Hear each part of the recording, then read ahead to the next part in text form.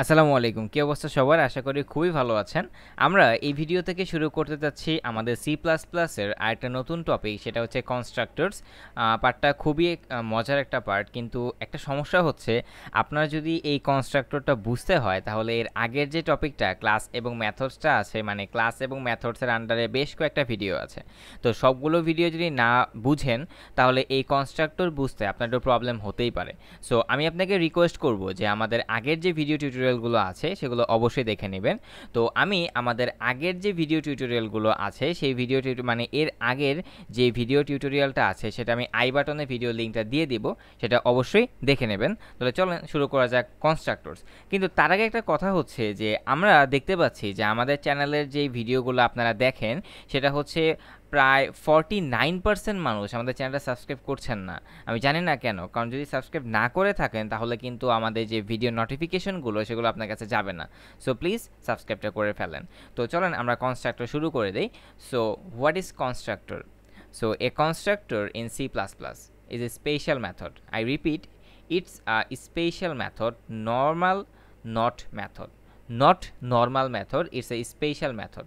So why it's a special method? That is automatically called when an object of a class is created.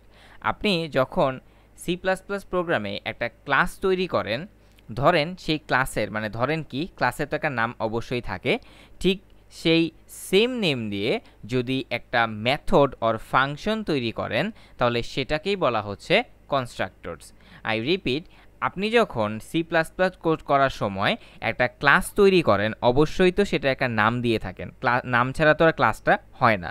So ওই same নামে যদি আপনি একটা function অথবা method create করেন তাকেই বলা হবে কনস্ট্রাক্টর, এবং ওই ফাংশনটাকে বা মেথডটাকে আপনার মেইন ফাংশন থেকে কল করতে হবে না। নর্মালি আমাদের যেটা করতে হয় যে ক্লাসের অবজেক্ট দ্বারা আমাদের ফাংশনগুলোকে কল করতে হয়, কিন্তু আমাদের যে কনস্ট্রাক্টর এটা আসলে একটা ফাংশন অথবা মেথড, কিন্তু এটা নর্মাল ফাংশন অথবা মেথড না, it's a special method or function that is called when you call the class or object or for main function.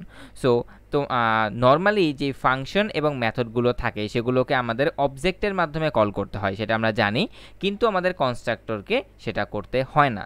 So একটা এক্সাম্পলের মাধ্যমে আমরা দেখি। এই কোডটার মধ্যে দেখেন আমাদের ক্লাস নেমটা হচ্ছে মাই ক্লাস এবং ফাংশন নেমটাও হচ্ছে মাই ক্লাস, কিন্তু কোশ্চেন হচ্ছে যে এই ফাংশনটার যেই টাইপ সেটা ভয়েড টাইপ হতে পারে অথবা ইন্টিজার টাইপ হতে পারে, সেই টাইপটা কোথায়? এই ক্লাস এই ফাংশনটার আগে তো আমি কোনো টাইপ দিইনি, সেটা কি ভয়েড টাইপ নাকি ইন্টিজার টাইপ নাকি অন্য কোনো টাইপ? হ্যাঁ, তাহলে একটা জিনিস মাথায় আপনার চলে আসছে যে যখন আপনি এটা কনস্ট্রাক্টর তৈরি করবেন তখন সেটার কোনো ফাংশন টাইপ দিতে হবে না। যেমন এখানে এই যে মাই ক্লাস ফাংশনটা দেখতে পাচ্ছেন, দিস ইজ কল্ড কনস্ট্রাক্টর, ঠিক আছে? তো যখন কনস্ট্রাক্টর আপনি ডিফাইন করবেন তখন এখানে কোনো ফাংশনের টাইপ দিতে হবে না। নর্মালি আমরা যখন ফাংশন লিখি সেটাকে টাইপ দিই। তো আশা করি বুঝতে পেরেছেন। এবার আসেন মেইন ফাংশনের মধ্যে। দেখেন তো আমি এখানে এই মাই ক্লাস ফাংশনটাকে কি আলাদাভাবে আমাদের এই অবজেক্টের মাধ্যমে কল করেছি? কল কিন্তু করি নাই। আমি ডিরেক্টলি এই মাই ক্লাসের যে শুধুমাত্র আমি এখানে কি করেছি, মাই ক্লাসটা এখানে মানে আমাদের যে ক্লাস নেমটা সেই ক্লাস নেমের জন্য একটা অবজেক্ট লিখে দিয়েছি। তো এর মাধ্যমে আমাদের এই পুরো কোডটা এক্সিকিউশন হয়ে গেছে, মানে হ্যালো ওয়ার্ল্ডটা প্রিন্ট হয়ে গেছে। তো আপনার যদি বিশ্বাস না হয় তাহলে আমরা একটু কোড এডিটরে চলে যাই। কোড এডিটরে গিয়ে আমরা বুঝি, মানে এটার আউটপুটটা আমরা একটু দেখি যে আসলেই আমি যে কথাগুলো বলছি সেগুলো কি সত্যি কথা কি না। সো আমি জাস্ট এই কোডটাকে রান করব এবং আপনাকে আউটপুটটা দেখায় দেব। দেখেন হ্যালো ওয়ার্ল্ড চলে আসছে। তো এই ছিল আমাদের যে কনস্ট্রাক্টরটা সেটা। এখন আমি আপনাকে আরেকটা ছোট্ট এক্সাম্পল দিয়ে দেখায় দিই। যেমন ধরেন এখানে আমি ক্লাস নেমটা চেঞ্জ করি, লাইক আমি এখানে ক্লাস নেমটা দিলাম ইনপুট, এবং যেহেতু আমাদের আমাদের কনস্ট্রাক্টর তৈরি করতে হলে যে ক্লাস নেমটা থাকবে সেই ঠিক সেম ক্লাস নেমটা দিয়ে আমাদের ফাংশনটা তৈরি করতে হবে। তার মানে এই ফাংশনের নাম হবে আমাদের কি ইনপুট, এবং আমরা এই ক্লাসটা এখানে দিয়ে দিই। ধরেন আমি এই ইনপুট ফাংশন দিয়ে কি করব? ধরেন আমি এখানে দুইটা ভ্যারিয়েবল ডিক্লেয়ার করে দিই। যেমন ধরেন ইন্টিজার এক্স এবং ওয়াই দুইটা ভ্যারিয়েবল ডিক্লেয়ার করলাম। তো ইউজারের কাছ থেকে আমি দুইটা নাম্বার নিব। তো তাকে ছোট করে একটা মেসেজ দিয়ে যাই যে enter two numbers, enter two NUMBERS, enter two numbers. তাহলে এইটা কি করব, এখন আমি এই যে আমাদের এক্স এবং ওয়াই আছে সেই দুইটা ভ্যারিয়েবলের মধ্যে রাখবো। তো একটা রাখলাম এক্স এর মধ্যে, একটা রাখলাম হচ্ছে ওয়াই এর মধ্যে।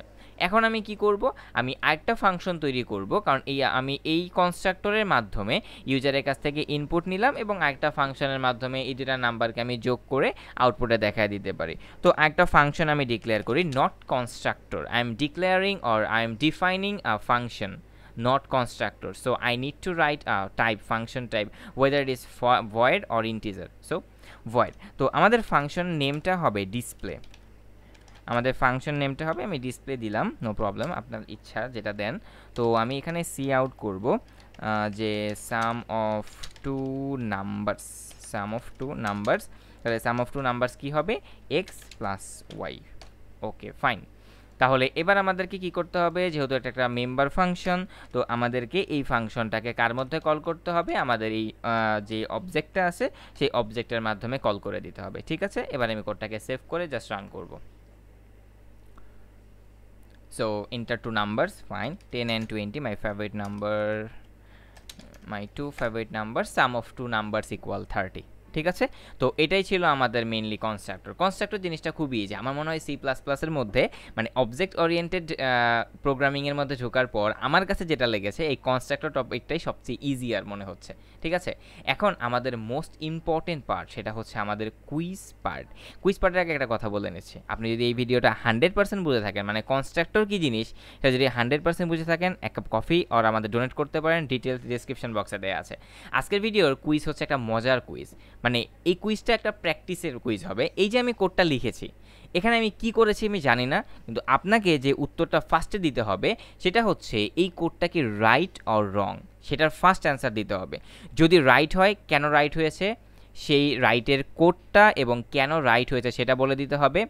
আর যদি রং হয় তাহলে আমরা জানি কম্পাইলারের রং হলে একটা ইরর লাইন দেয়, যে এখানে কি ইরর এসেছে সেই ইরর লাইনটা কপি করে আপনি কমেন্টে দিয়ে দিবেন। এবং যদি ওই ইররটা সলভ না করতে পারেন তাহলে আমাদের কোড উইথ হৃদয় ফেসবুক গ্রুপে জয়েন করে সেখানে এই কুইজের স্ক্রিনশটটা নিয়ে আপনি বলতে পারেন যে এই যে কুইজটার সলিউশন আমি পাইনি, কেউ আমাকে দেন, তখন আমি অথবা আমাদের যে মডারেটররা আছে আপনাকে সলভ দিয়ে দেবে। তো গ্রুপের যে গ্রুপের লিঙ্ক সেটা ডিসক্রিপশন বক্সে দেওয়া আছে। তো আজকের ভিডিও এই পর্যন্তই থাকলো, আল্লাহ হাফেজ।